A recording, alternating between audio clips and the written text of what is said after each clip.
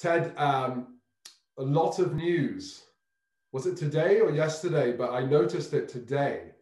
A lot of news in the newspaper um, about Marcus Rashford. So anyone who's not in the UK and maybe not a football fan, Marcus Rashford is a player in Manchester United, and he also plays for the England team. He's about 23 years old.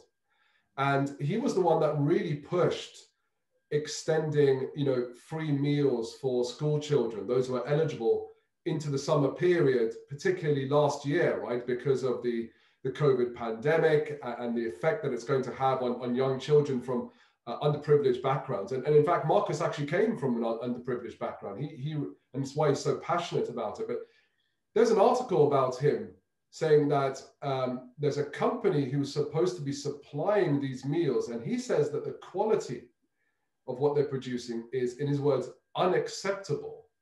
And the company turned out to be Chartwells, right, Ted? That's absolutely right. So let's just share the screen so we can sort of see some of this, the visual aspect of what we're talking about. So we're talking about Chartwells. You're absolutely right. Who are, specialize in what they say, serving up happy and healthy meals. Let's pull up one of the articles. So here is Marcus Rashford himself. This is with his mother, and this is from the Times, but it's all over every single newspaper. It's all over the media, on social media. And essentially what's happening is that the government, people have been given £30 vouchers, and Chartwells are supplying these £30 worth of food. And on the right-hand side, you can see is what £30 will buy you in Asda. And on the left-hand side is what gets delivered to you by Chartwells if you're in possession of one of these vouchers. Now, if you look carefully, Moeed, I think you might be able to notice a very, very slight difference between the two. Yeah, that is a huge, huge difference. I mean, on the left-hand side, that looks like what, £6-7? What do they calculate it as? I think they say you can get it for £5.50 in Asda, Moeed. Wow, so there's £24.50 going somewhere. That just seems to be unaccounted for. You're absolutely right. Well, and there's a long sort of article. This is another interesting one. So this was posted by Marcus Rashford on his social media, and this contains a hamper meant to contain 3 days worth of food for one family. I mean, it beggars belief. It really does. I don't think, I mean, I have a family of, I have 5 kids, Moeed. So, my food bill is absolutely, it makes me cry every evening. But, there's no way that you're going to actually get a decent meal that allows you to study with that amount of food. Now, Moeed, when something like this comes to my attention, everybody's looking at the company and, who's responsible and, the kind of the political angle. But unfortunately, it's my accountancy kind of tendencies. I've really struggled. And my first thing is, let's go and look at Chartwells. Let's go and look at the company that's actually behind it. And this is Chartwells Independent. This is their website. And I'm interested to know who they are. So I go and have a look at Meet Their Team. And here are some of the people from Chartwells. We've got Noella Jones, who's the managing director. But I really want to know the name of the company because I want to go and dig around and have a look at their financials. Now, it's very difficult to find out who the company is. So I go down the bottom. It's Chartwells Independent, but there isn't a Chartwells Independent Limited company. I can't find one. But what I can do is if I look in something like the terms and conditions, yes, it's by Compass Group. I'm like, okay, so Compass Group UK and Ireland Limited. Okay, so this is the company that kind of dictates the terms and conditions. It's obviously, Chartwells is a brand of Compass Group. Okay, so that's our first clue. I then go to Company's House and I find, oh, well, there is a Chartwells Limited. So let's go and have a look at Chartwells Limited. And Chartwells Limited, if we look at the accounts, and all we got to do is to click on here, and we find we look at the filing history and at the accounts. What we find is that we're actually looking at a dormant company. Okay, so Chartwells Limited is dormant. It doesn't trade. Oh, wow. So if you're a company and you don't trade, you still have to file your account. That's part of the legal, but it doesn't actually trade. So we can have a look at the PDF. Okay, and I've got it on my next tab. So here is Chartwells Limited. You notice the directors, the named directors, are nothing to do with our original directors. So when we looked at these guys, none of these guys are named as actual board directors. So this is an important distinction. Are we dealing with a director who's actually a director, or just a name, like a name director? So you could call yourself director, doesn't make you a legal director, if that makes sense. Yes. And what we notice here also is that the immediate holding company is Compass Contract Services Limited. Aha. So let's go and have a look at Compass Contract Services Limited. Finances, are we? Absolutely. So once again, very easy. We're back on Companies House. We search for the name, we find it, we click on the accounts, and what do we find? We find another dormant company. God, no. So the dormant company is owned by another dormant company. You'll notice that the directors are the same. It's exactly the same people. Yeah. And the immediate holding company of this company is Compass Group UK and Ireland Limited. So surely we're going to find finances this time. We're not going to be put off yet. So here we go. We go and have a look, and we find a set of accounts. So I'm feeling really pleased with myself at this point, Moe. We'll have a quick run through. Lots of directors. Suddenly, lots of directors have all popped out. So quite where they all came from, I'm not sure. But a lot of them there's resigned, a few. Right? Lots have resigned, lots have been appointed. There's a few who are similar. So you'll notice, for example, Jodie Lee, for example, is also a director. So you can start to see there's a bit of continuity here. But I want to really get into the income statement. So I'm just going to whiz down through the accounts to the first set of accounts. And here we go. And the turnover is 0. What? So something's going on here. So basically, these guys, they've got admin expenses that they're putting through the company, but they're not making any sales through the company. Now they've got to be making sales somewhere, because somebody somewhere is getting 30 quid for all of that package. So I'm not going to be and this is fine. People do set up companies just to run costs through. That's sometimes that's part of a kind of the financial structure of a group of companies. Right. So I'm going to whiz down to the bottom, and I'm going to find out. So these notes usually appear right at the very bottom of the accounts, Moeed. Yeah. And we find that the immediate parent is Compass Group Holdings Limited. So we're going to go and have a look at their accounts. Here we have Compass Group. So here we have Compass Group Holdings PLC. So let's go and have a look at their accounts. And again, we want to look at the income statement. And what do we find? We find turnover. Okay. So turnover, £425 million or £426 million. And the operating expenses, so that's the cost of running the business, rent, rate, light, heat, salaries, marketing, HR, operations, and the food that they're selling, is only 122. Right. So basically, that's a bit like, they're buying for £5 and selling for £20, for example. So I'm sitting there feeling quite pleased, as you probably are right now, Moeed, thinking, aha, smoking gun, we've got them. Just a quick question. Sorry, Moeed. Because normally you would have cost of goods sold separate, but is that a legal requirement to do that? Because we don't see that here.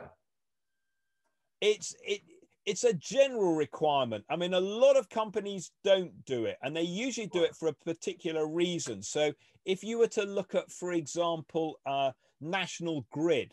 So National Grid, their costs are running a network rather than buying and selling gas. They just transport it. So they don't really have a cost of sales, and therefore they don't include it in their accounts. So companies for which cost of sales is not relevant tend not to include that line. But you're absolutely right. I would expect to see a cost of sales in here. So you can get away, if you can justify excluding it, it's not illegal effectively. So you can still get it past the auditors. So that Now, could mean that there is more to this revenue than just selling well, those food yeah. boxes. So and we're given a note, and whenever we're given a note, we Right. kind of need to go and dig in a little bit and have a look at what that note is. So let's go and look at the note 2. So we scroll down very, very quickly, and it's pretty easy to find. Here it comes. So note 2, and it tells us that the turnover is from advice and consultancy services. Huh. So this is not the smoking gun we were looking for. So what we've got here is that this company, the only sales being booked through this company is actual advice and consultancy, not the purchase and consolidation and sending out of food parcels. So we carry on our trip, and we're going to go and look at their parent company. Yeah. So again, I scroll down to the bottom. Now, what we suddenly find with this company is it owns a lot of companies. So what I'm doing is I'm slowly scrolling through all of the companies that this one owns. And you can, I mean, you know, you've got companies all over the world which are owned by this company. This is very much a holding company. Look at all of them through Canada, Australia. I mean, they're everywhere. USA. Yeah, there as well. More in USA, UK. So there's a lot of, I mean, you know, there are a lot of companies here. So I'm just scrolling up to try and find the parent company. At some point we'll get there. Wow, even Gabon was there. Yeah, it's you know, it's mind-boggling how many they own. So here we go. So the ultimate parent company is Compass Group PLC, and basically they're saying this is directly held by Compass Group PLC. Yeah, well, that's a name. That's a name that I certainly recognise.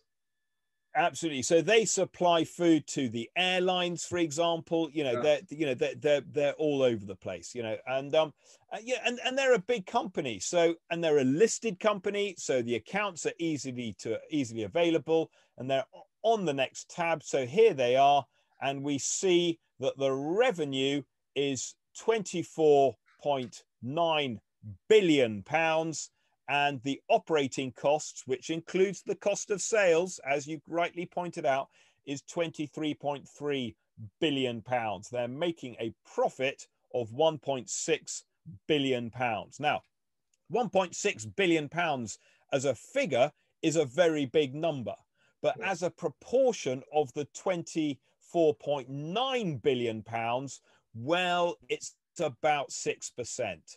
So it's not a massive margin running a business at a 6% operating margin. Wow. So unfortunately, the conclusion is that we can't see these numbers that Marcus Rashford is referring to in the accounts because it's all lumped in with literally hundreds of other companies around the world. And we can't actually see the specifics of Chartwell itself, which is a real shame.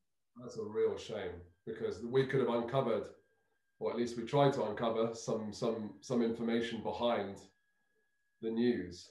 But that is still a small number, 6%. I mean, I'm trying to recall if that's even typical for an outsourced food services business. I know they've been... It's a competitive business, and typically it will. I mean, supermarkets will be operating on the same sort of margins. People like Coca-Cola, they can operate on operating margins of 30%. And the reason is that they got a really good brand, and so they can command a higher a price. Whereas, you know, food is very much a commoditized option. And if the food is too expensive at Sainsbury's, then we'll go to Tesco, for example. So it's very, very competitive. So it is a low margin business. It's a volume game. These guys are achieving the volume. The problem is when they do something like that, they end up in the news and it damages their brand and they get it in the neck. Yeah, and we can make some sort of educated speculation here, because a company that massive, I mean, that is huge. Surely they have a significant amount of purchasing power.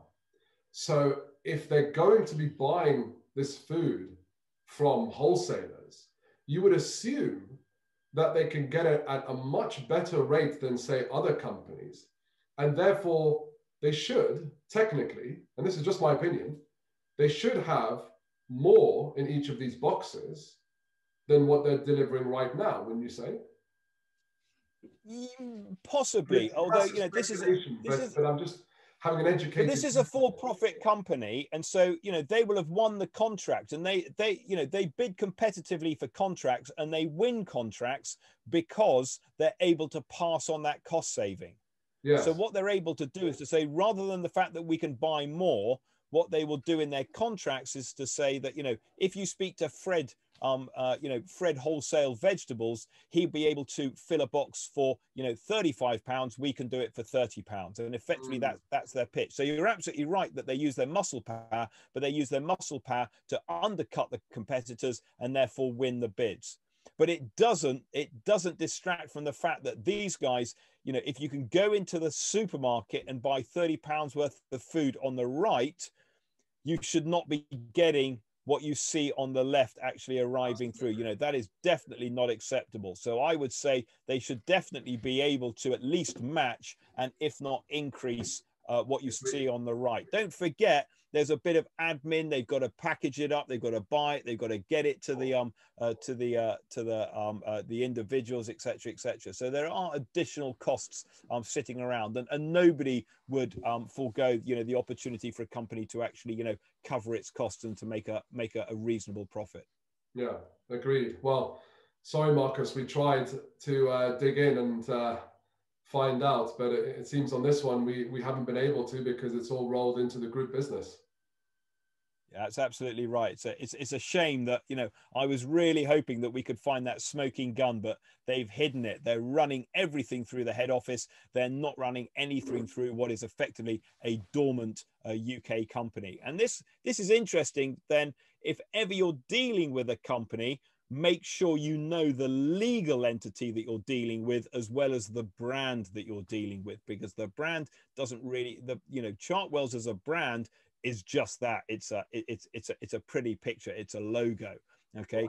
What the government is dealing with is they're dealing with Compass Group. They're not dealing with Chartwells Limited or Chartwells Independent. Yeah, absolutely. And you know what, we have been able to show our viewers something interesting there, which is, if you can't find numbers, we've just showed you how to look and dig and investigate so that you can find at least some numbers and get some picture rather than nothing. So I thought that was really worthwhile. Absolutely. So always look for the parent company. Who owns this company? Who owns this company? Keep on working up until you find them at the kind of the consolidated level. Yeah, no, a great catch here, Ted, and still very, very useful. And you know, I'm looking forward to the comments from our viewers on this one, because this one's definitely a hot topic in the UK right now. Excellent. Okay, good to speak to you, Moeed. Take care, Ted. Thank you.